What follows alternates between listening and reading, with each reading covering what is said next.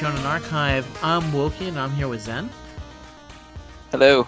What's Shonen Archived? I'm glad you asked. Shonen Archive is a series in which me and Zen have dedicated our entire lives to watching every single Shonen Jump property that is available to us in English, starting with Gintama, with the other series that we plan to go back to being Kuroko's Basketball and Yu-Gi-Oh! GX when the time allows. But for right now, we're making headway through Gintama. And today, we're going to be talking about episodes 257 to 261, which is Courtesan of a Nation arc. Before we get into that, though, I actually have to tell you something, Zen. Okay. So, remember how I said last week that there was a bunch of filler inside of the Gintama stuff where they re-aired episodes, basically? Yes. So, believe it or not, there was new stuff inside those little things. They're little throwaway things, so I'm going to tell you the basicness of it. You see a little bit in the episodes that we have here. You know how a lot of them end with a, hey, Gintama, the movie's coming out pretty soon? Uh-huh. In the episodes that are leading up to it, we actually get the author mangaka in his gorilla outfit, except for it's a real gorilla outfit that they made based off of the little avatar they had of him. So in the first one, he is going through it, and they're saying like, "Oh yeah, let's look at the master at his craft," and he's like not doing anything.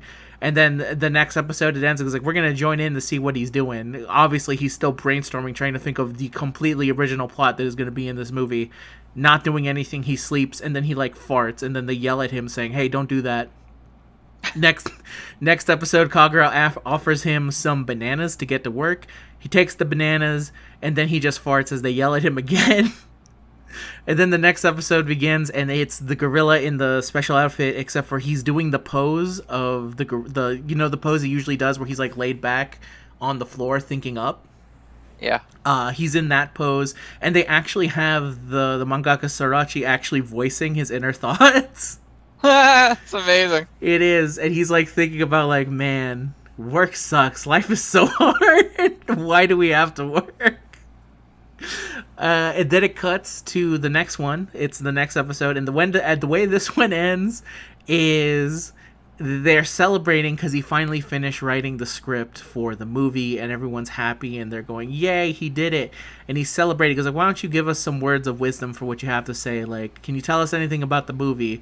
And he's like giving him a blank stare because it's obviously a costume. And then Shinpachi asks like, "Hey, so do I have any like awesome parts in it?" And then he goes down to do what looks like a fart pose, and Shinpachi starts talking back to him saying like, "Oh man, I get where you're going from this.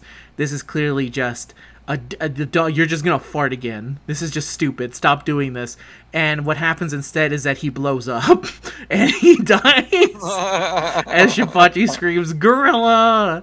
Cut to the next episode, and we say like, it looks like he's recovering. He has a bandage over his eyes as Kago goes like, "See, look, he's okay." And then we cut back and we see that it's actually a Takatsuji version of the gorilla.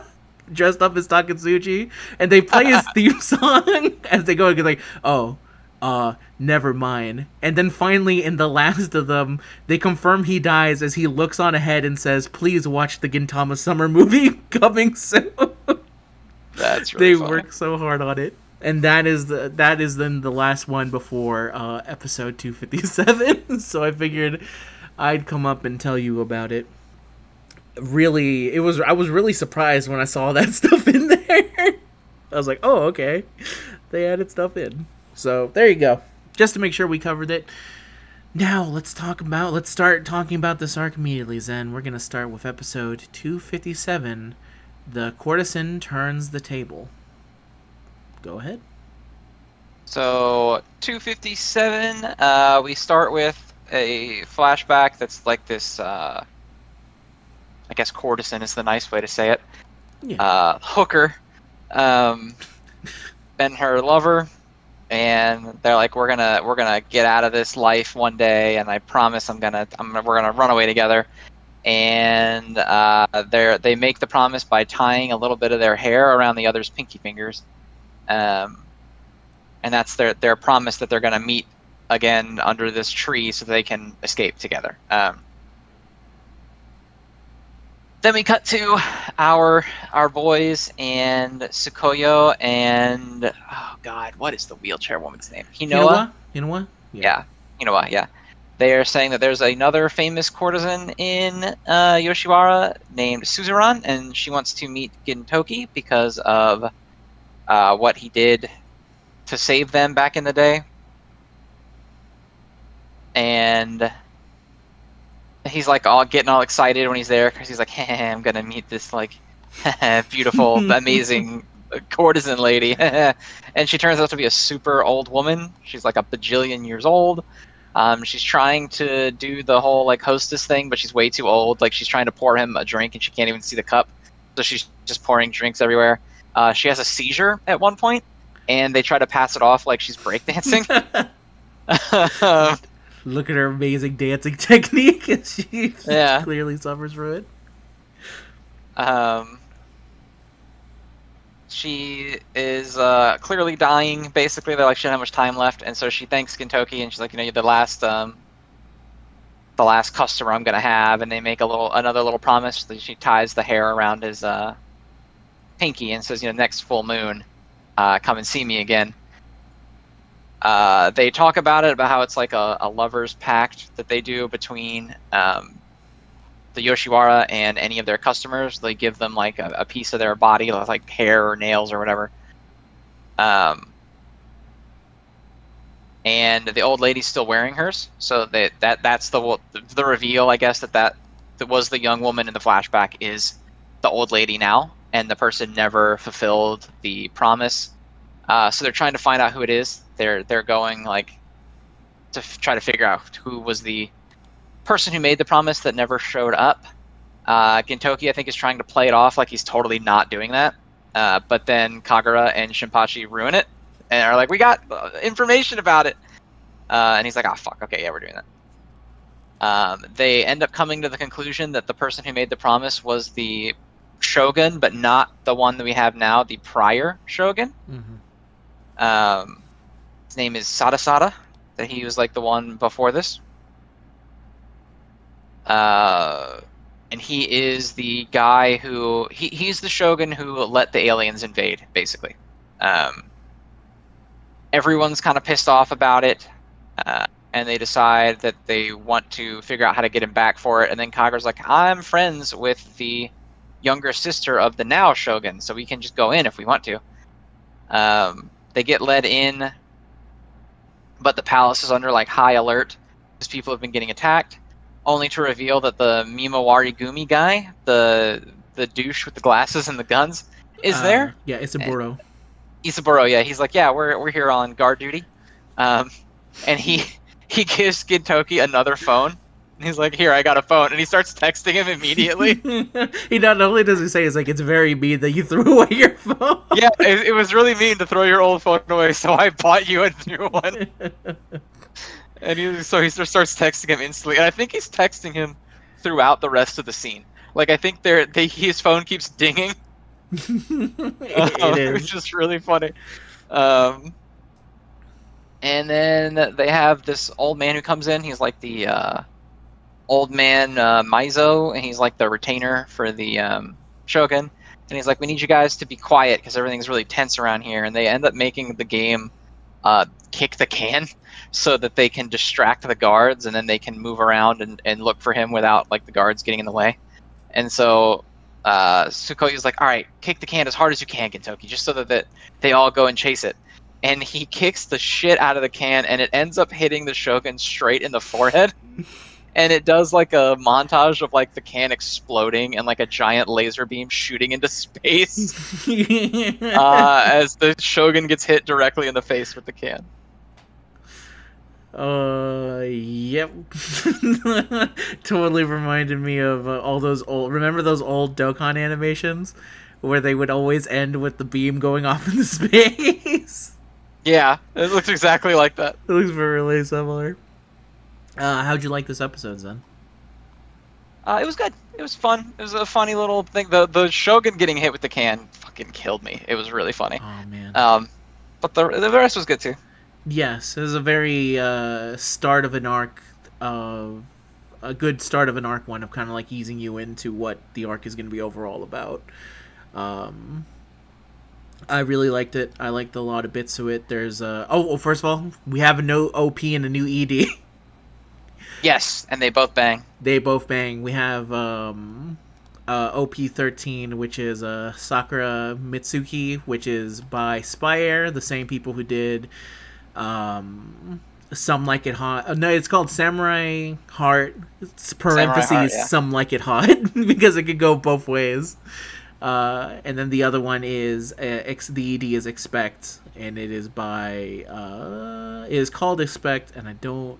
The singer's Page. For some of the Japanese artists, occasionally I was like, okay, yes, they're either a Japanese name or they are an English word in all caps. But either way, that's what it is. I really do like this OP. It's a really nice looking OP. Fits very well. I like the whole theming of it as well because they have it 100% moon themed. I actually like when the OP ends, it actually kind of goes into the beginning of this episode really well because it also ends on the moon and stuff. Yeah, real good stuff. Both of them really good. I think I end up liking the OP more than the ED, but the ED is also really good for this one right here. And in terms of the episode, there was some funny stuff here. There's a bit where it was a really quick one where Gintoki is, I forget what they're arguing about, but they mention specifically the wives from Dragon Quest. It goes like, you have to go for Bianca, and then Hinawa brings up, it was like, or Deborah. Never forget about Deborah, which is really funny because it's like in the Dragon Quest V is called Heavenly Bride, and for most people there are two brides. It's Bianca and Nera, and then there's a third bride that is extremely hard to get and is the one that most people don't pick. So I thought it was really funny that they were having a little argument about like, hey, don't forget about her either. I liked when Gintoki immediately assumed that he was gonna have sex with that courtesan. Instantly. He's like, you know what, I have to get it all ready. Like, the way he anticipates waiting in bed is really funny. The way he just immediately goes under the cover, he's like, oh, I'm so nervous. And the dead look he gives the second he sees it's a white, like he gets completely frozen solid, and then he's used as a hockey puck before Sequoia stops him with her foot and says, where the hell do you think you're going? I like when that old lady had a seizure and starts breakdancing, and they start backing her up because like, oh, this is her famous dancing. Yeah, they're like playing music. Yeah, she busts out the little guitar thing and starts playing for her as she's going.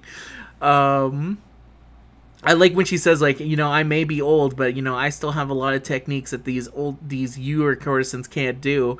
And then she immediately falls and her dentures fall on Gintoki's crotch, and he says, what kind of technique is this? Yeah.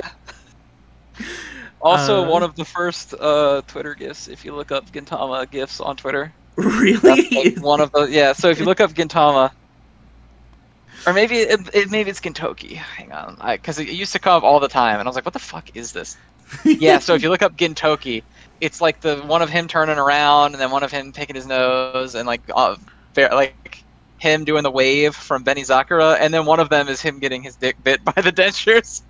It's like one of the first ones. Oh my god, why is Twitter acting so shitty right now? One moment, I'm trying to look up Gintoki. There we go.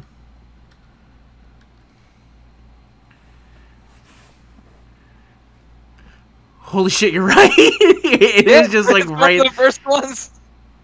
Oh yeah, these are perfectly encapsulate them perfectly. That's funny. I did not know that, but I really did like that bit when it started biting off of him.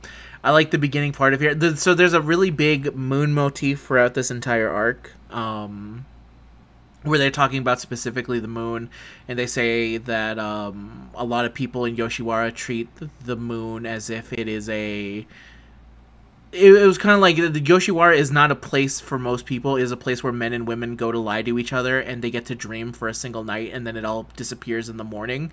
And the way that Sequoia sees her is like, this is a courtesan who is not waking up from her dream, and she refuses to wake up from it. And so I really like that when Suki starts doing it, that she's specifically called the Moon of Yoshiwara. So she's actually trying to. It's like a double. What is the word I'm looking for? It's a nice meaning to it of saying specifically this woman is super looking to the moon, and then the person who considers herself the moon is trying to fulfill her request. I thought it was a very well done stuff like that. I like that we finally got to learn that the name of that sword lady's name, which I think is Nobume. Nobume. Yeah, Nobume, the assassin lady. Nobume, yeah. yes. I specifically said I don't think they ever said her name when we saw her last. But now I do know it because they've said it, so there we go. And then in general, I like that when the Shogun shows up. I like it whenever the Shogun is there. I think the second I saw the Shogun, I said, this is the perfect time for the Shogun to show up. Because it is at the worst part of him getting the maximum damage in it, so... Really good start of the episode. Let's go on to the next one, episode 258, which is called Inside the Palace. Go ahead, Zen. So Gintoki's like, oh shit, oh god, I hit the Shogun with the can, and then the uncle, the guy they're trying to find, ends up visiting, like, right when they knock him out, and they're like, oh shit. So he's like, whatever, I'm going in. But Tsukuyo's like, we can't run away. We have to pretend that he's fine, because that way we can talk to the guy we need to talk to. So they make Gintoki like wear him like a shirt, and he's like talking, and he's like, "Oh, I'm good," and the Shogun's just passed out like as he's hanging from him. Mm-hmm. Like very Weekend at Bernie's, like. Yeah, yeah. And so Sada comes in, and we learn a little bit of backstory about the retainer dude and everything. They keep trying to hide from the fact that he is unconscious. So eventually I don't remember exactly how it happens, but they end up like getting the underwear from the Shogun onto Gintoki's head. It happens. It happens because when he goes to go up to talk about all the Mimorgumi that are near him, and then Gintoki asks like, can I just sit here? And they tell him no, you can't. So he's forced to like stand up and go there. And then while he's there and he's like telling the backstory of why he doesn't trust it, he's like screwing around with the Shogun, and then the Shogun like falls out of where he's at. So he grabs him by the underwear, and that results in him getting tossed backwards, and he has the underwear on his head, and they hide the Shogun inside the plant. That's how it ends up happening. Yeah. So the Shogun ends up in the plant, and they call it like a bushy thing because it's just his dick up in the plant. Gintoki is wearing the underwear on his head, and they try to play it off like it's Tsukuyo's. Mm-hmm. And then the old Shogun is like, hey, did you always have this much hair? And Gintoki's like, no, the hair was in the underwear. And then he gets hit with a Tsukuyo knife for immediately. That. Instantly, yeah. Eventually, Tsukuyo asks about Suzuran while they're telling the story, and they reveal that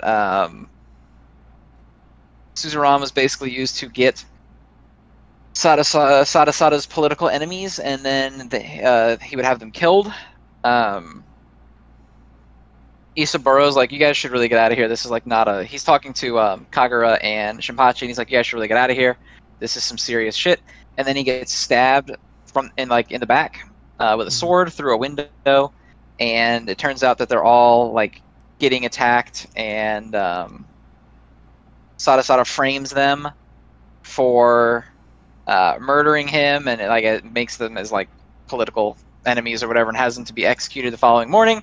The Mimawari Gumi gets fired and replaced with the Shinsengumi as the protection for the castle, while Isaburo's in the hospital. They're like, all right, let's go. It's Kondo and Hichikata, and they're like, all right, let's go see these criminals, and only for it to be Gintoki and all of them. And Kondo at one point farts, and as he's leaving, Gintoki goes, hey, the police captain shit himself. And Kondo goes, hey, how did you know? Yeah, because Hichikata says something doesn't smell right, and he goes like, "Oh no!" Yeah. And he tells him like the serious business, and he goes like, "Oh, thank God." Yeah, I thought he smelled it. We learn a little bit more about the past, where Suzerain ended up needing to go into Yoshiwara like to hide, basically, to like protect her from getting killed as a political pawn or whatever. The old man is begging for the current shogun to like stand up to him because there's, the old shogun's a bad guy, as we now know. But then the old shogun shows up and is like, oh, you're betraying me or whatever, and he's like, oh, I'll take care of you, doing evil schemer stuff. Okita talks to Gintoki and them, and then eventually tells the other group. And then, God, I don't remember. He like has a donut, and the assassin woman attacks him for it, and there's a whole big. Yeah, it's a pondering. Yeah. And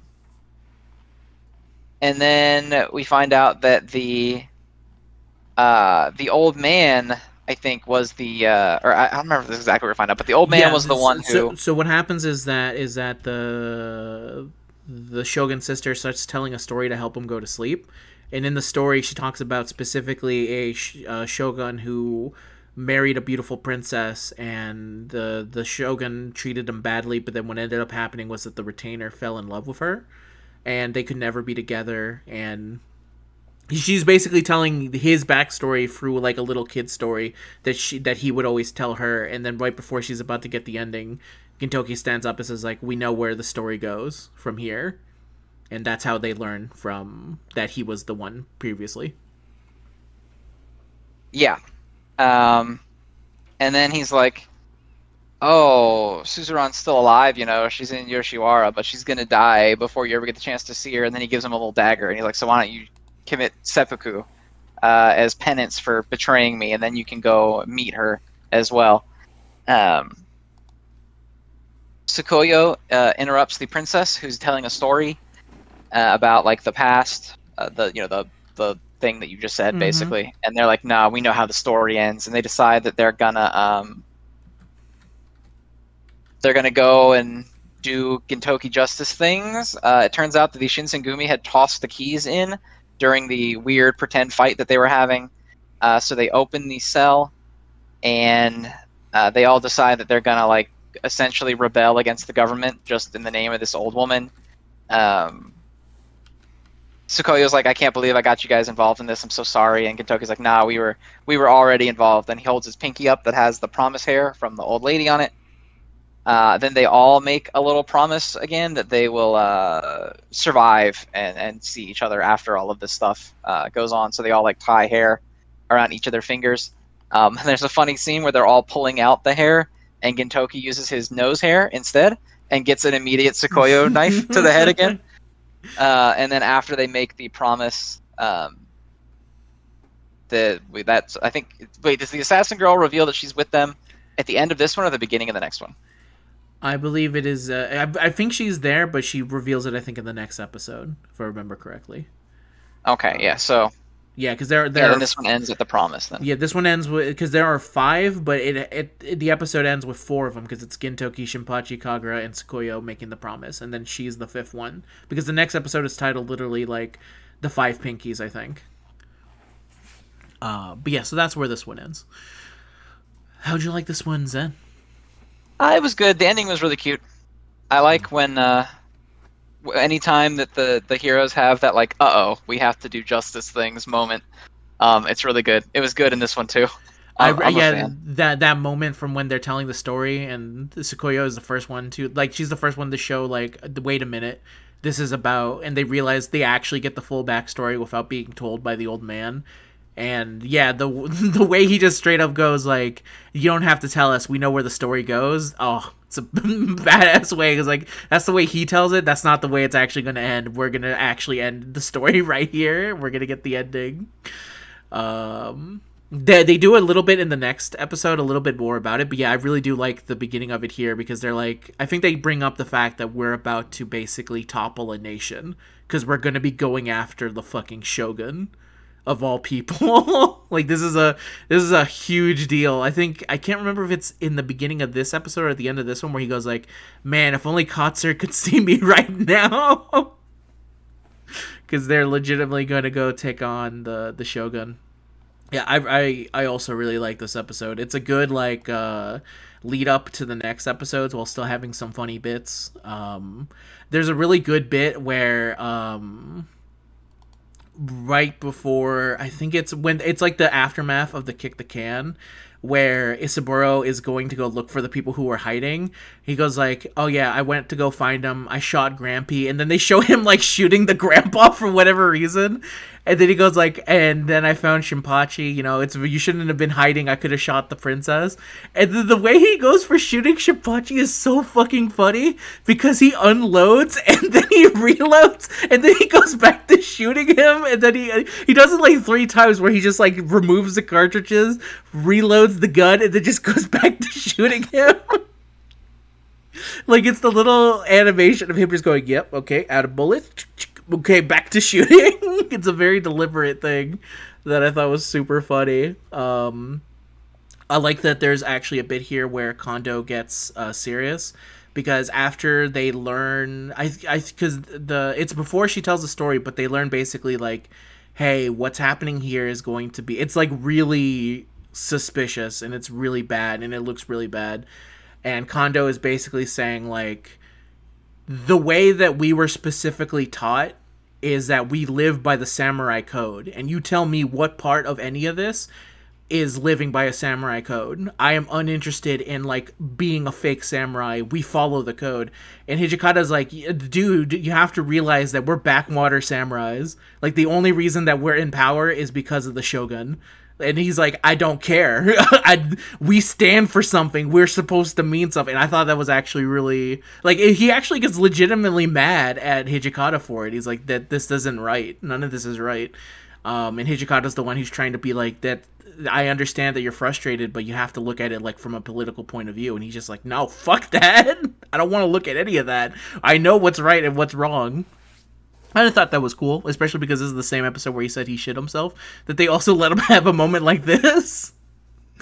I really liked the backstory of the retainer. I thought it was really well done. I like that at what point did you realize that the Shogun was not actually the dude? Because I want to say it was around the time where it looked like he was crying, and I said, it's not him. Well, when he turns around and he's like, gross, because when they're originally doing it and he's like, oh yeah, I remember her, and then I forget what he says, something nasty, some freak thing. He does say, he's like, oh yeah, I remember the blood on her hand, I want to lick the blood. Like, that's when it's the 100%. Yeah, I was like, oh okay, it's not him. Because it's not very Gintama to end the arc with the, like, they wouldn't make the reveal that this guy's actually evil and then the old lady dies in misery, right? Like, that's not a Gintama ending. So I was like, oh yeah, that's not the guy. That's not the dude. That's not the dude. I think it was sometime after they started shooting Shinpachi, he says something. Like, I think the old man says something, and I said, I'm starting to think that it's actually him and not the old Shogun. I have, like, specifically in the notes, I think Gramps might be the guy and not the old Shogun. Another bit is like when they're imitating the Shogun, there's a lot of good bits when they're doing it, but when he's imitating the Shogun, the girl who's with him, Nobu, which is not her, Nobume, she starts doing a Shogun impression, but she's unable. She's like copying him perfectly, but she's unable to actually like say words without ending the sentence with Shogun. So she keeps going, oh, Shogun, like he's a Pokemon of some kind. He keeps saying it at the end of everything, and I think Gintoki even says, like, do you just say Shogun every time you do anything? Yep, basically. I like that bit. There's also another bit. I want to say it's at the start of it. I can't remember it at the moment. There was a lot of good bit with the Shogun pretending to be being what it was, especially the pube joke where I was just like, that's a very good pube joke, and then he immediately gets hit by it. I'm like, that's fair enough. It was worth it though to say the joke. And okay, yeah, really good episode. Oh no, there's a bit where right before the end, the princess says a dirty joke, and Gintoki slaps Kagura and says, like, what are you teaching her? Yeah, I remember that. He's like, what do you hit me for? They're like on the rooftop, Yeah, he's on the rooftop. He's like, what are you teaching her? He's like, He's like, we raised you better than that. And she's like, no, you didn't. Like, anything I learned to tell her, I learned from you, Gintoki. That's a really good bit. I also liked it. Well, this is what it was. It was when we actually learned why the retainer is missing his arm. because I realized like, oh, he didn't have an arm last one, and then I said that's why I couldn't see the pinky thing. It's because he doesn't have the arm anymore. They took it away from him. I was like, oh, that's a fucked up way of hiding that he doesn't have the, because the way to actually find him would find the pinky thing, but the fact that the arm was gone, they couldn't show it. I thought it was a very good way of doing it. And before we move on to the next episode, there is a little end bit thing where they are talking about their movie as they're trying to hype it up. And Gintoki is very nervous because he says, I don't know, man, a One Piece movie came out this year. And then next up we got Hunter x Hunter and Dragon Ball. I think we need a Pokemon lead-in. I think that's really going to help our sales if we have a Pokemon movie right before our movie. That way it'll be better. I think Kagura is like, yeah, we should have him put on right next to the Pokemon movie. Yeah, and then he goes like, oh, that's a great idea. And Jinpachi goes, no, there's so many problems with that. What I was going to ask you, this is 2013. Do you know... You don't know what the One Piece movie... The One Piece movie he's talking about is called Film Z. Do you know what the Hunter x Hunter movie and the Dragon Ball movie would be for 2013? 2013. Trying to remember the names of the Hunter x Hunter movies. Because I've only seen them like once. No, is it the Kurapika one? That's the only one that I can think of off the top of my head. Where he loses his eyes. You'd have to tell me. Maybe, because again, I don't know anything about Hunter x Hunter. It's called Phantom Rouge. Hunter x Hunter Phantom Rouge. Is this the one where Kurapika loses his fucking eyes? I'm gonna say yes, because on this poster he's got like the eyesight. I know that he'd lose it. Don't freak out because I know because it's literally unavoidable. Yeah, it is that one. Yeah. Yeah. It's non-canon. He gets them back. It's fine. Oh really? I didn't know that was non-canon. I didn't know that. Non-canon. Yeah, no. Okay, so he doesn't. So he really can say "I see" when he says it back to him. I got you. All right. Yeah. And then 2013 for Dragon Ball would be Battle of the Gods. That is correct. It's Battle of the Gods. That's the year that Dragon Ball, like, the Renaissance began. Oh yeah, Battle of Gods. That was a hell of a movie. That was funny enough. Battle of Gods is the reason why I got back into Dokkan. Because my friend, at this point, if you don't know, the dark ages of Dragon Ball, people will complain to you now about like, they don't promote Daima. You didn't live with the fucking dark age that was just the 2000s era of Dragon Ball shit up until Battle of Gods came out, where there was nothing but like fighting games, and that's it. that was all you got for that period. Like the post GT slumber was real. But when a friend of mine said, like, you should see Battle of Gods, because I was a big fan of Dragon Ball Z back in the day, and I said, like, you know what, I'll try it. I really did like Dragon Ball Z, but then they lost me with a lot of the movie stuff, but I'm going to try this one. And Battle of Gods literally reinvited all the love I had for Dragon Ball. It was, like, that much. It's a really good-ass movie. Battle of the Gods went crazy. It was so good. It was crazy good. It was great stuff. So I can see why they'd be a little bit afraid if that is what you're specifically going against. One Piece that is also big. Hunter x Hunter is big. So I don't know how good that movie is. And Battle of Gods, I would also be kind of afraid. That's a kind of an insane lineup of three dudes. Yeah, it sure is. It is. So let's move. What was the Pokemon movie for 2013? That's a good question. Let me see. I can look it up. It is Genesect and the Legend Awakened. So says the internet. I never saw the Genesect one, so I don't know how good that one is. I can tell you how much I care about the Genesect Legendary, which is a big factor in if I see a Pokemon movie. Which is, I think Genesect is a cool-looking dude, but not one I would see a movie based off of. How do you feel, Zed? That's fair. Yeah, he's okay. Not my favorite. I don't hate him, but he's not my favorite. No, I have no beef with Genesect. I don't want to insult the man and his work. I'm just going to say, personally, not for me. But I can understand him getting a movie. Especially around that time for Pokemon. But anyway, that's enough. So stay forward to when we actually just watch all the Pokemon movies or when we get to Genesect's movie. Talk about Genesect, but for right now, we're going to talk about episode 259, which is called 5 Pinkies. So, we get the promise again. Assassin Lady is like, I'm coming along too, doing my job for the Mimawari Gumi. They come up with a plan to pretend the princess is a hostage so that they can get let in, and they're like, we're gonna cut off one of her fingers every time someone talks. Everybody, shut the fuck up. And the princess talks, and they're like, "We said to shut up," and then they pretend to cut off her fingers. So like the assassin lady slashes her, and blood goes everywhere. And all the guards are like, "Oh God, okay, yeah, fine." Only to reveal that she had like blood bags the whole time. And Shinpachi's like, "Oh God, this is not right." We're gonna be looked at as such bad traitors. Yeah. They all work their way through the palace trying to save the old man, the retainer old man. She falls and hits her head, and they think she's dead for a minute. And then with her blood as like her last message, she writes "odd jobs" in blood on the stairs, which was really funny. But she's fine. They end up fighting a shitload of guards, and they're fighting them off even through like cannons and Gatling guns and stuff. They end up busting in, and they find Sada there, and he's like, you can't. I'm evil. You can't beat me. Sukoya throws her daggers at him, and it gets blocked by a monk dude with like the basket head monks. Mm-hmm. And they're like an assassin cult that serves the shadows.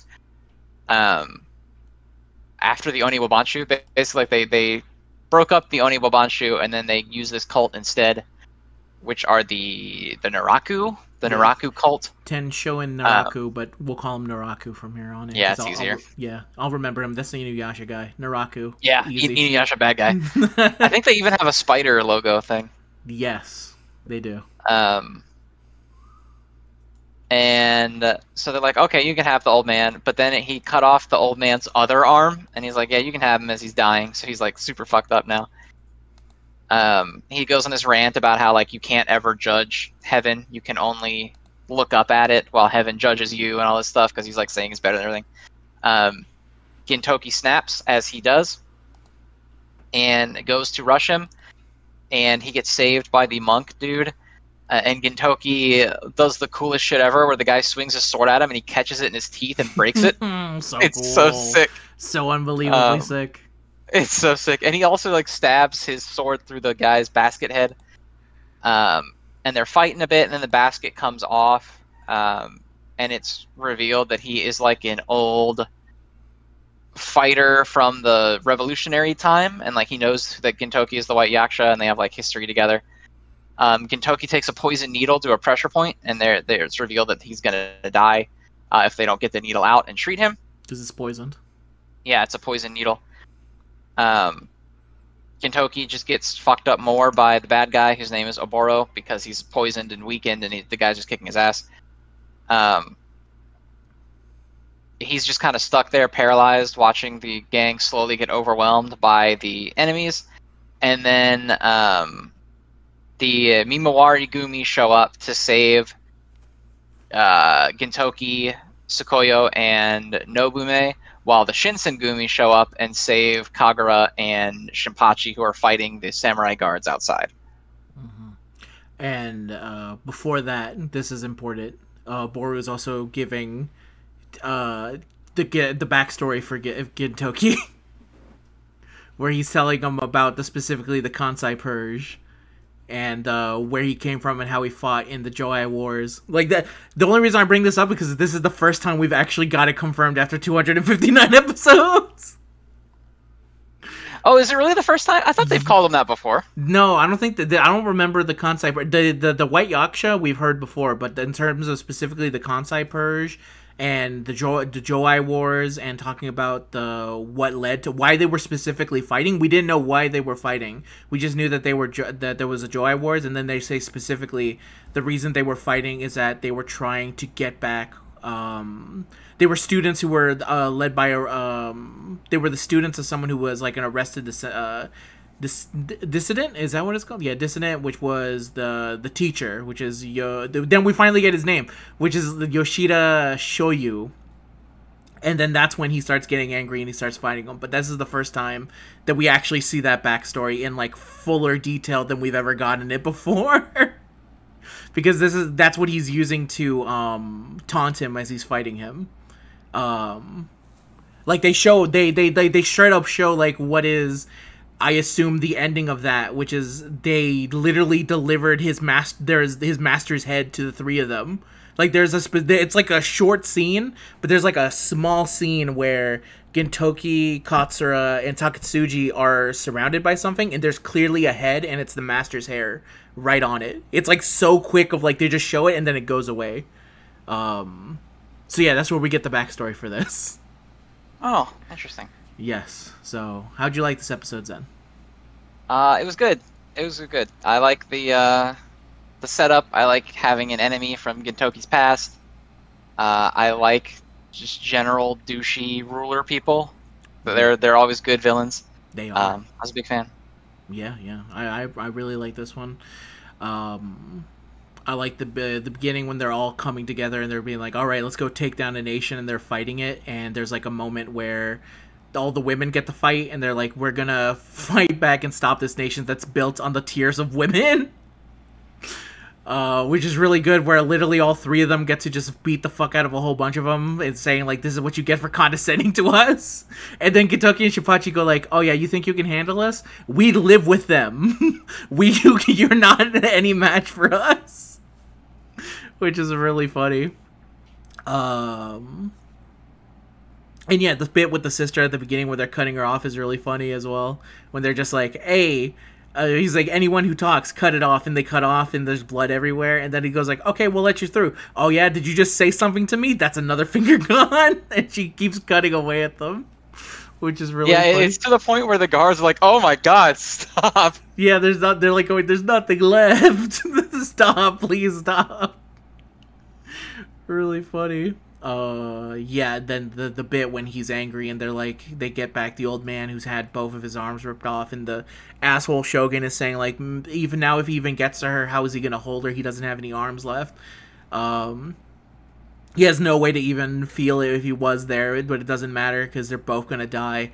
And the way the eye he gets, which is the same eye he got when during the previous big arc, was really cool. He goes up there, and then just like you said, when you bite the fucking sword, I was immediately going like, yeah, fuck yes. Yeah, that shit was so sick. It is unbelievably sick, and it really shows the demon side of him. Whenever he starts, like, when he fights, and it's like, no, I'm not fighting like a samurai, I'm literally just fighting you like a fucking crazed demon, is always really good. And I like when he goes to stab the dude in the head with the sword, he gets the Shogun as well, and they both get backed off. And to be fair to the Shogun's like fucking no-selling it, no fear in his eyes as he goes like, very funny. It makes him a very good, like, I want to see this guy fucking die. Because every time he gave that little shitty smile, I was like, oh, you need to fucking die so bad. Another thing that I really liked here, which is what another thing that is related to the motif going on with the moon. I think, if I remember correct, maybe I'm getting this wrong. I'm pretty sure that the dude who Oboro calls himself the sun. He says like, I'm the sun that's going to light and do something like that. He says something related to the sun, so I thought it was a very nice, like, this is a sun versus moon conversation currently going on here. Very, very nice, very well done. Also, I also like the framing of how this is a lot of things in Gintama, which probably the exchange helps a whole lot, is that it's assumed that Gintoki's crew is already living through hell, so that they are the ones who are actually rebelling against heaven. It's a very similar, like, Monkey King type feeling. And it actually does feel like that a lot of the times whenever they're fighting against someone. It doesn't feel like they're the forces of, like, heaven. They're not, like, pointed out as, like, the good guys. It's like, no, we're the dudes who are forced to live in hell, and we're going to bring hell to you. It is not a case of someone falling down here. We're bringing it to you. I think it's always really cool.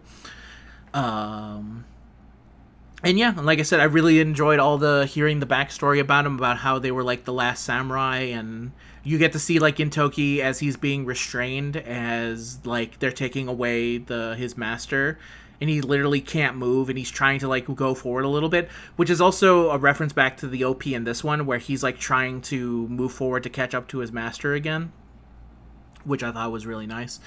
All very well done in this classic Gintama way of things coming back to each other in some kind of way. And yeah, I understood after I saw that they literally gave the master's head to them. I was like, okay, I can kind of see why Takasuji is the way he is. Because if you gave me the dude who like taught me everything, and then I fought for him, and I went through all hell trying to get him back, and then this ended with you just sending me his head, I would also want to burn everything down. Very understandable. And I also hear on my notes at the end, this is the only time I'll ever be happy that the police showed up, and it's specifically whenever the Shinsengumi and the Gumi showed up. So yeah, good episode. Let's go on to the next one, which is episode 260, which is called Pinky Swear. Go ahead, Zen. It's episode 260, the fucking, what are the Mimawari Gumi and them are all there. Sada is escaping to the roof while they end up, the fighting continues because the Mimawari Gumi guy shot Gintoki, but he actually shot him with an antidote to the poison. So he's still like on their side. Gintoki goes up to chase him down, and Tsukuyo and the assassin girl go too. While the rest of the Mimawari Gumi are not allowing any of the other monks to like follow them, so they can go alone.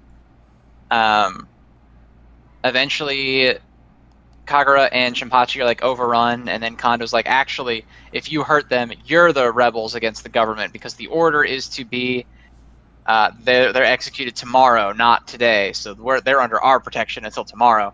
The guards are like, fuck that, so they end up just fighting the Shinsengumi, I'm pretty sure. Yep. They end up chasing up the staircase after them, and Oboro's like, oh wow, the two police forces are working together, that's crazy, and Sada's like, hey, get the rest of the cops and we're gonna deal with this right now, only for them to end up showing up with Matsudaira, who's shooting cannons at them. Giving his classic catchphrase, a man only needs the number one. Yeah, because he says, I'm going to count to 3, and then he says 1 and fires, and then he's like, a man only needs number 1 to get through life. And then it's revealed that the current shogun is leading this charge, and he's like, you know, I know that you're the bad guy here, and we're going to stop you. And then the old shogun is like, no, I created Japan, etc. I did everything. I saved the country, yada yada. And it's revealed that the original plan was to just have the current shogun be a puppet for him while he continues ruling, but he's grown wise to the fact that he's a bad guy and he's turned on him. They're originally going to call the rest of like the Naraku cult people, but then he's like, well, if we do that, I'm just going to get killed by them anyway. Like we have to, like, I can't abandon Japan or whatever because I did everything to get all this power, blah blah. Then they end up saying, let's go to Yoshiwara because we're going to kill Suzerain because I just really hate these two old people. Like, I just fucking hate them so much. We're going to go and kill them, only for them to get revealed at the last minute that Gintoki, Tsukuyo, and Nobume have arrived, and they're stopping them from getting onto the airship. Nobume destroys the airship by cutting through its like core, and it explodes, while Gintoki is fighting Oboro. It's a really cool fight. They're like falling down a fucking like Gintoki blocks his needles, and he's like, oh, you blocked my needles, and then he hits him with the needles, and he's like, oh, you stole my needle technique, and then he's like, but I can expel poison, it doesn't work on me. And then Gintoki knocks him off the roof, and they're both falling off.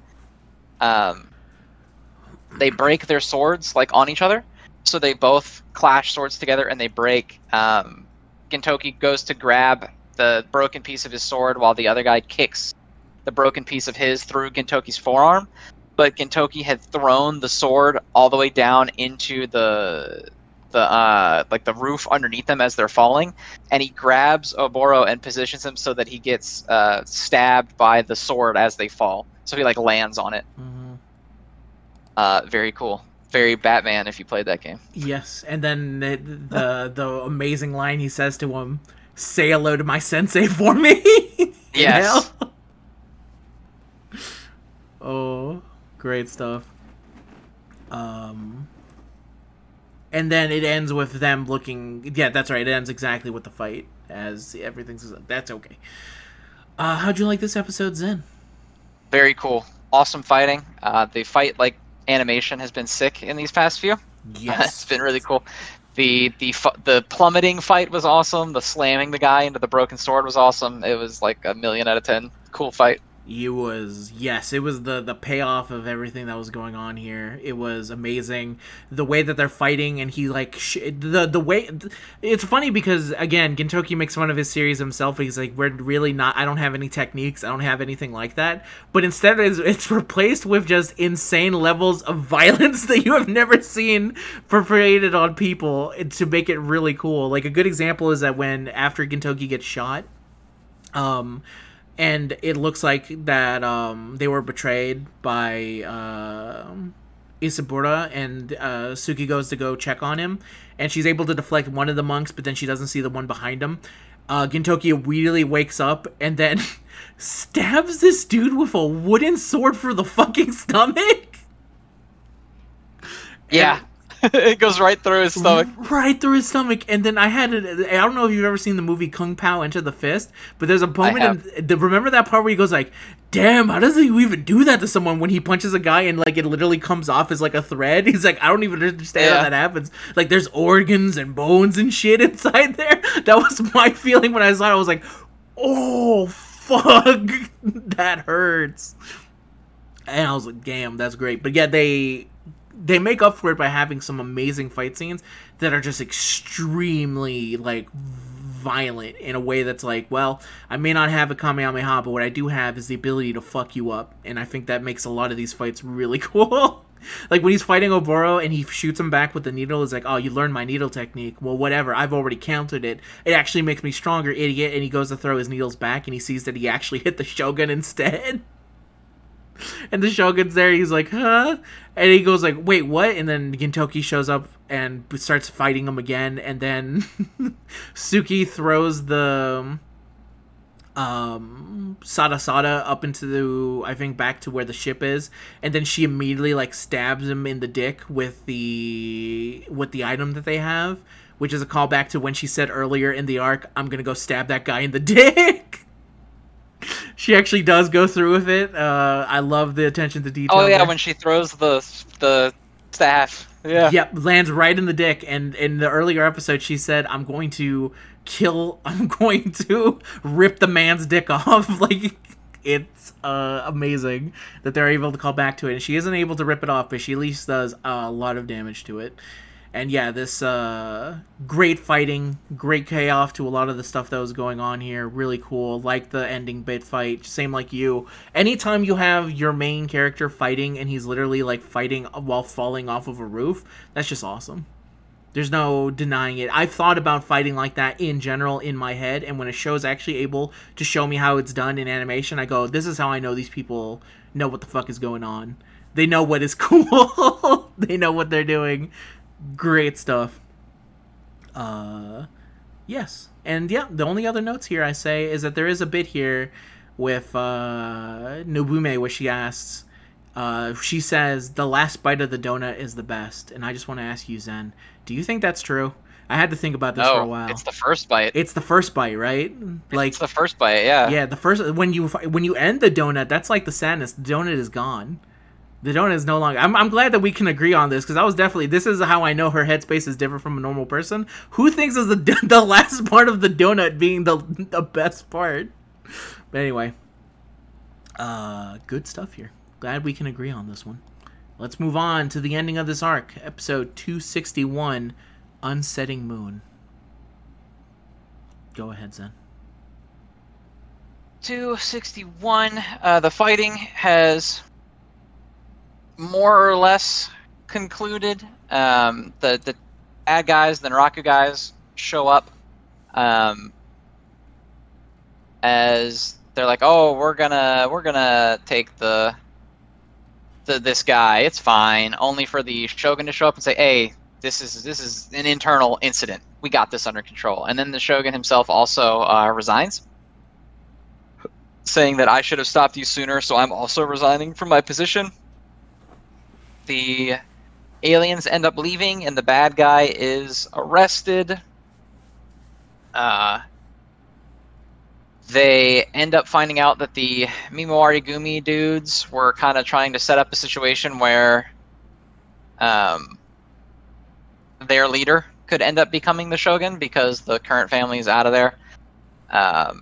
Kondo and Hichikata arrive and kind of threaten them, and they're like, if you're trying to do some sneaky shit, we're gonna take you down.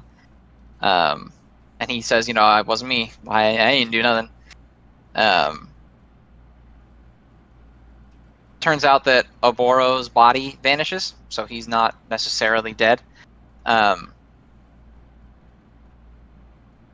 We see Sada in prison, and then the Oboro guy is like, the real enemies here are the students of Shoyo. They're the true enemies of everything. They're the threat. We find out that the girl was part of their crew originally. She was like one of the best. She was the star assassin or whatever for them. Mm-hmm. And they're kind of like, next time we see each other, one of us is dying. They have like the old standoff there. And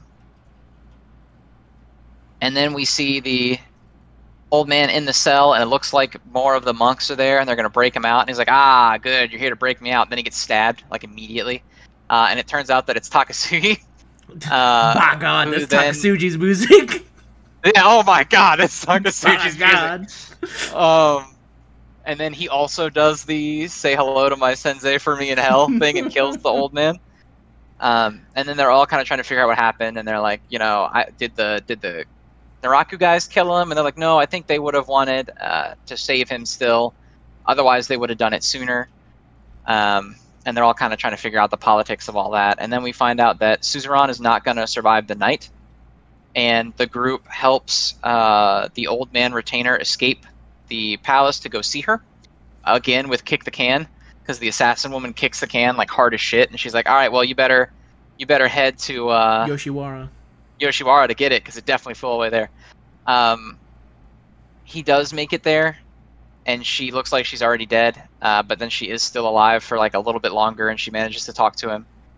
And she's like, oh, am I dreaming? And when the moon goes away, am I gonna wake up again and you're not gonna be there? And he tells her something that's along the lines of like, you're never gonna wake up from this dream. Like, we're always gonna be together. And they're kind of sitting there, and they are having a flashback to like their younger selves sitting under the sakura tree, and they tell each other that they love them right as the old lady dies. I'm gonna be honest, when you were telling the ending again, it's the line he says, "It got me again." Yeah, fucking got me again. Yeah, I was got me again. Why did I get so silent? Because I was like, oh my God, he did say that. Beautiful, great stuff here. And then it ends with the OP playing while the Sakura Blossoms come in. They've gotten so good at the transitions from the ending into the OP as it shows you the entire arc again. Oh yeah, it starts with oh man, it's so good. It's so good. It's so fucking good. Oh, okay, Zen, how would you like this episode? Dude, it was banger. It was so good. It might be one of my favorite episodes of the whole series ever. It was so good. It is insanely good. It is the culmination of an arc. It's funny because a lot of the times when I think of the ending of an arc, for example, if you want to use some of the older ones, I always like to use it because it's an easy way to look at it. I look at specifically Dragon Ball, and I see the end of the arc. I see the end of like Namek, and the way Namek ends. It usually ends with the end of the fight, and then there's just a little bit of cleanup afterwards before they start going into the next arc. I feel like Gintama really allows themselves to have like an entire episode to notice on the aftermath of the said arc. And that aftermark usually ends up being as good as the entire arc and is a really good way to bookend and close it. Like, obviously, when using the example with Namek, the ending of Namek is good and they go through it, but it never reaches the specific highs of him going through, like, Super Saiyan and that, and you never reach those emotions again. For Gintama, they really do a good job of being able to drive home what the arc was about and just, like, ending it and feeling fucking amazing as you're going through it. Oh, man. Like, and it's funny because the arcs always start with, like, the dumbest shit you've ever seen. Because this is a character who, like, Gintoki thought he was going to have sex with, and then he's like, "Ah, ew, it's an old lady." And then she has a seizure, and they're like, "Ha, she's dancing." And then I'm, like, sitting here trying not to cry when she dies. Yes, when she dies. Not only that, the dude that she loves and the same man who delivers that fucking amazing line to her at the end, 4 episodes ago was saying, "Hit me in the ass, please." Like, it is the way that this travels through the end. It is just an amazing culmination of everything. The way that they're able to just wrap it up is just so...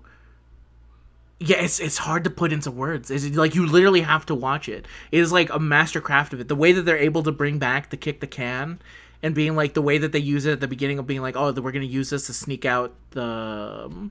We're going to use this to sneak around, and then they use it at the end to actually escape it, is some great stuff. I think it's in this one or the other one. I forget. It's one of the other ones. There's like a lot of good moments with the grandpa that we have not mentioned. But that moment where the Shogun, I think, is apologizing to him, and he says, "I'm so sorry that I didn't realize the pain that you were going through this entire time." Like, I think it was in the end of the last episode. It's what triggered the Shogun to get angry at him. Because he says, like, "This is the man that raised me, and I never knew that he was carrying such sorrow within him."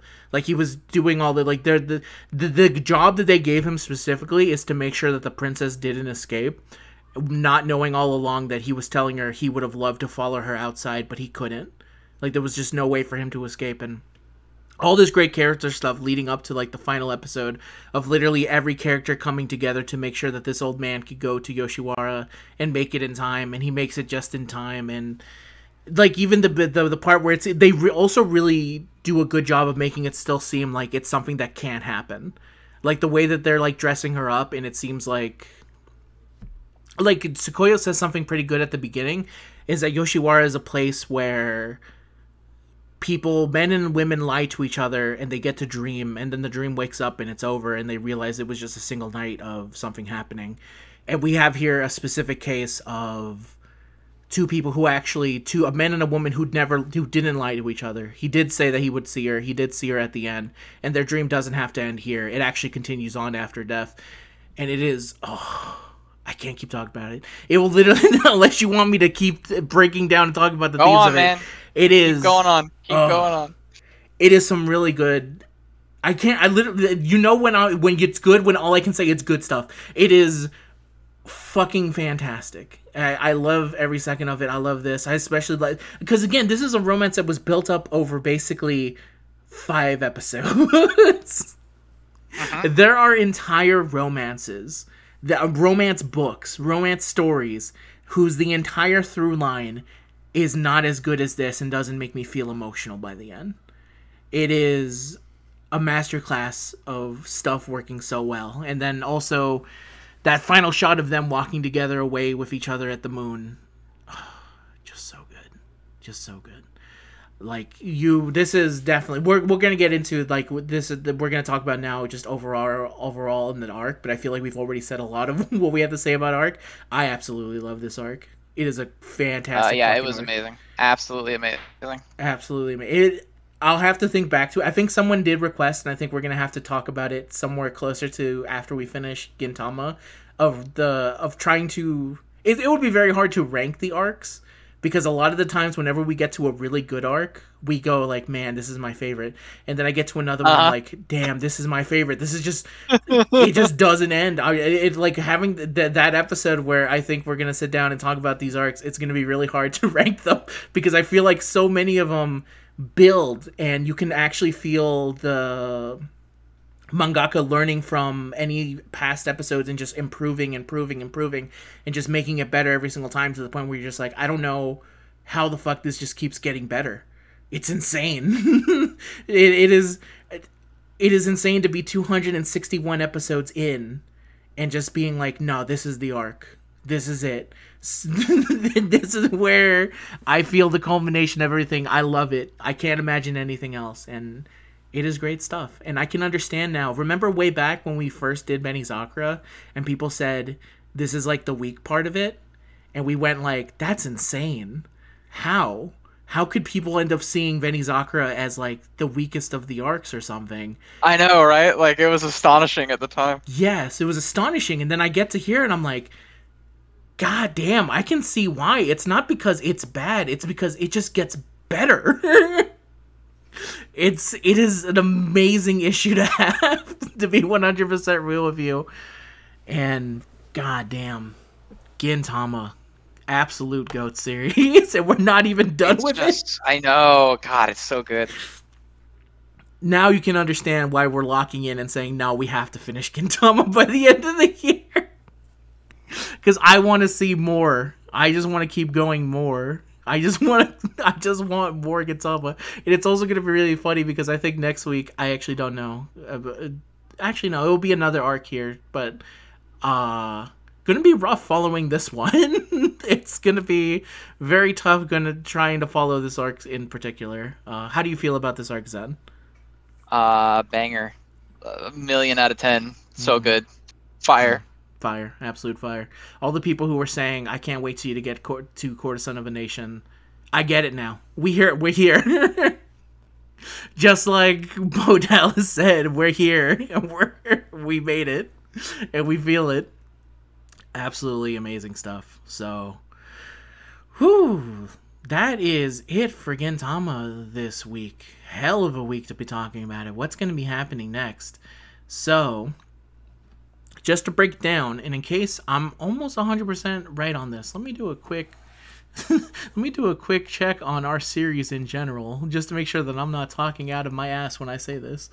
Okay, yes. This is episode 98. Next week will be episode 99, which will be episodes 262 to 265, which will be the Beam Sword style arc, excuse me. The Beam Sword style arc followed by the last episode of Gintama for this one before there's another big break. And that will be episode 99. And then episode 100, we will be doing the movie, Gintama, the movie, the final chapter, Be Forever, Yorozoya. That will be the next plan. That will be the official 100th episode of Shonen Archive, will be the movie that was supposed to be the ending of Gintama if it never returned. Damn. Yes. I've been explaining this a couple times, but basically they didn't know if it would continue on or they would get another chance. So they basically made a failsafe that if Gintama, for whatever reason, the Gintama anime did not return, then the movie could be considered the end of Gintama. Even though it's an original story and is not told in the manga, it could at least be seen as, this is it. This is the end of it. So that's what we're going to be doing for episode 100. And then, of course, as we know now, History have decided that Gintama would be allowed to finish. So we'll be back at episode 101 and we'll start going through the next season of Gintama. And we're going to be making our way till finally getting to, I think once we get to there, we will have about 100 episodes left, which means we will have around-ish, maybe 10 episodes left of Gintama, as far as this one is concerned, as far as the main one. That will be the official countdown. Once that movie ends, it means that we're not going to have that many. We'll have at most maybe 11 to 12 back, because we have to actually, because again, the series doesn't end in the anime. They ended it with a movie. So when that hits, that means there will be basically 12 basic episodes of Shonen Archive before it will be it for Gintama, and we will be done with it. And we will have other stuff planned for the post, and maybe some other stuff leading up to it. But it's getting closer and closer to the point where we're gonna have no more Gintama, and that kind of makes me sad. To be 100% real with you, the idea of like not actually having more Gintama to watch, it's been a hell of a ride so far. So we're gonna. Yeah, I don't know what I'm gonna do when Gintama's over, man. Yeah, it's we. I guess we'll go back to Kuroko. We will be with after we're finished with Gintama, we will sigh and we'll go. All right, here's the next episode of Kuroko's Basketball. Fun times. But that's going to be planned for next week. So join us next week for that, for Beam Sword Style Arc and episode 265. Now it's time to do the ending bits of the show. As always, if you want to show support, watching is pretty good enough. Leaving a like, doing a comment. You never have to worry because I have Fate Grand Order, and right now, things are popping off as far as that's concerned. Which is really nice. But if you want to support us in more other ways, you can go over to Zen's channel, where Zen does Shonen and Chill, and he also did something else. So go ahead, Zen, tell us what's going on in your channel. Shonen and Chill still going on. We got the Patreon back up, where we do, well, I guess where I do, Zen's Book Corner. We just did Dan to Dan for that. Nice. So check that out. It's also up on the channel. You can check out anytime. If you want to suggest a series for it, you can hit up the Patreon. If you just want to watch, it goes up early on the Patreon and then goes up on YouTube later on in the weekend. Okay. Let me ask you this as a shorthand, but obviously they should watch the video to hear more about it. I'm curious to hear, did you ever get over your extreme dislike of the first chapter of Dan Dan? I still hate the first chapter, but the rest of it is good enough that I'm okay. Okay. Everything up to when Turbo Granny is defeated sucks. But then after that, I'm like, okay, this goes pretty hard. It's worth it in the end. I know. I was very interested because I remember when Dan Dan released, and a lot of people were going like, "Oh man, this is crazy," and then you were the most proponent of like, "This is garbage." What are you? Yeah, no, that opening sucks, man. It's real bad. Yeah, you were not the biggest fan of it. I remember that. I remember going like, "Damn." I mean, I can't really fight back against it because those are all things that are understandable to dislike about an opening chapter. But I was actually very curious to hear if you were able to go through it. I'm glad to hear that you did. I need to remember. The anime coming out reminded me that I need to get back to reading it because I did read it for a while, and then it's not on the Shonen Jump Plus app or anything, I think, or something. It is now. Apparently, it just went on it today. Holy shit! It was already on Manga Plus, but now it's on the Shonen Jump Vault app as well. It was probably that they saw after what Chainsaw Man did. They said, "How come we're not on this fucking thing?" And they said, right. They said, "All right, you know what? Fair point," and they let them in. Like all the series that were held back, they said, "Okay, but you let this on," and they're like, okay, let them in, let them in."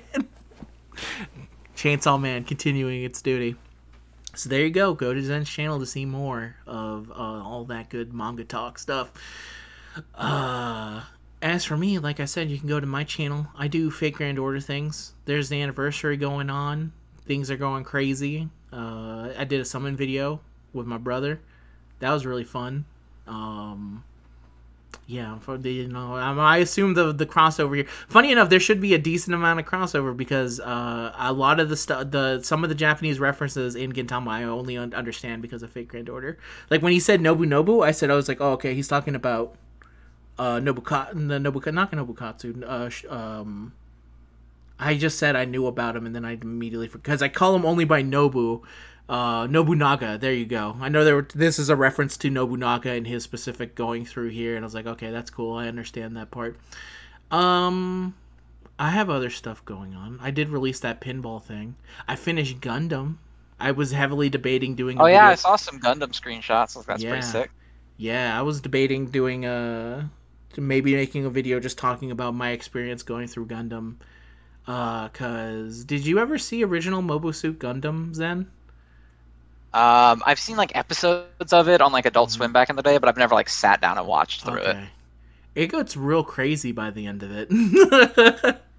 There's some greater stuff going on with humanity, and time and space is being talked about, and psychic battles are happening in the middle of Gundam battle, in the middle of Mobile Suit battles.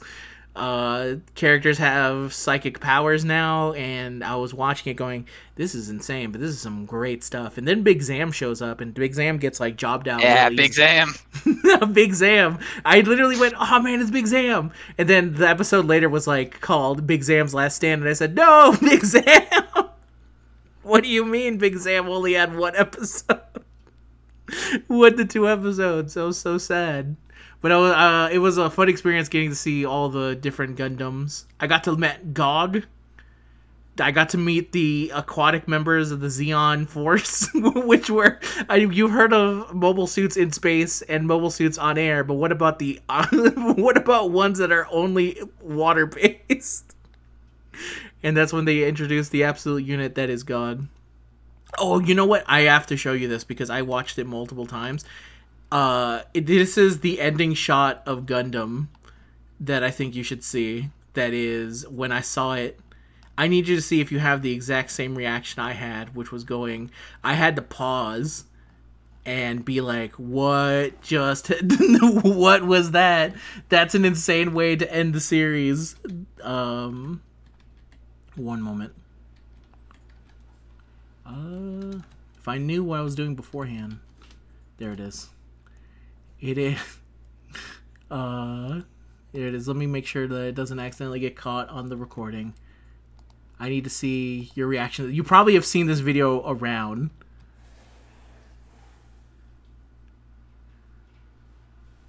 You can see by the title, it is a hell of a title for a video. For those uninformed, it is called Bazooka Headshot. This is how one of the villains meets their end in Gundam. It is an amazing tour de force. This is what watching 40 episodes. This is how this character gets taken down. And I rewatched it maybe 4 Oh my god! He gets her clean, right? Just Just yeah, that was like right through the fucking forehead. Oh, I rewound it, so it was like in the middle of the night, and my people were sleeping in my house or my apartment, and I was going to myself. Amazing series. Maybe I'll do something talking about it on the channel somewhere, just so I can say, hey, this is my experience as someone who has only ever experienced Gundam through random media. I want to actually watch through all this series, so. And that's it for... No, that's not it for Shonen Archive, because there was actually one other thing I had to tell you. So remember at the end of the Gintama arc, how they had something called Montama? Mm-hmm. So they actually put... Do you know what Montama translates to? I have no idea. It basically translates to vagina. And do you know what they put on the TV guide for that episode of Gintama? They did not call it Gintama. No. They called it Montama. So I was told that basically they got a whole buttload of like complaints from Japanese parents saying, "What did you have on during this time slot?" That's so funny. It was when I was told that story in the comments. I said, "That is amazing.